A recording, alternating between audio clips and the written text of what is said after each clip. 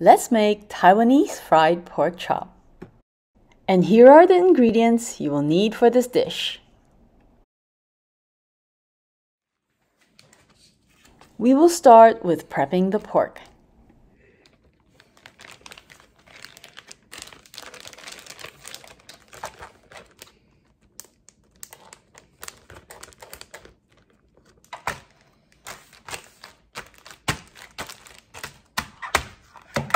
And in case you're wondering, those are not my hands.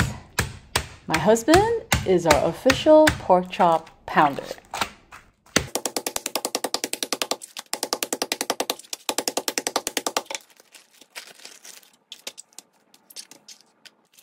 How much garlic to use? I basically like having enough to spread across the pork chop pieces.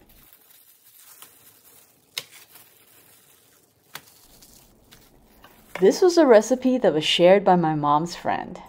And yep, it came with no measurements.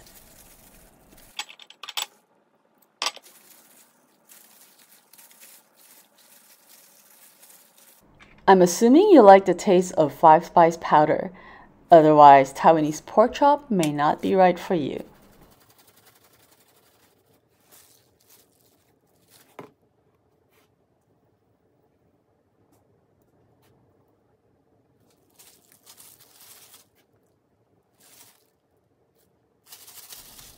And just do the same to the other side and massage them all in.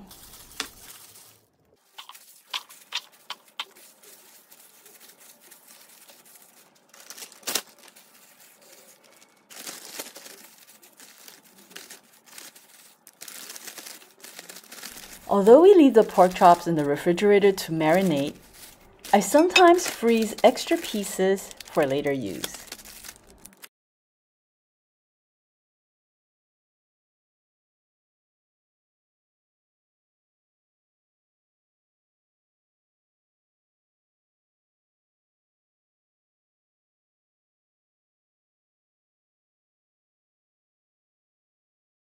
And yes, let's be patient and wait for those few minutes for the powder to set on the meat.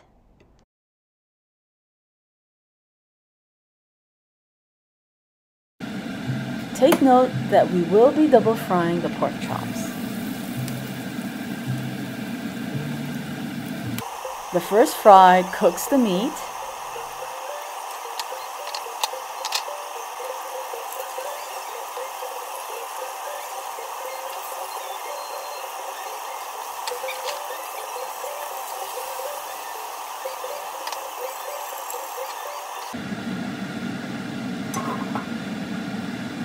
With the second fry, on the other hand, we will use the high heat to give the outer layer a crisper finish.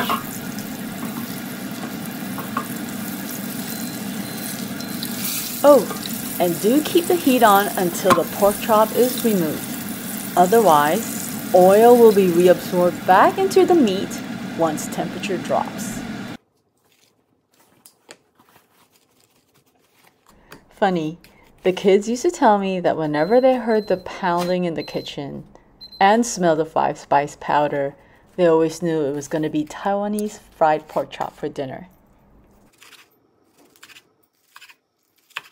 So, do you plan to serve this with rice or with noodles?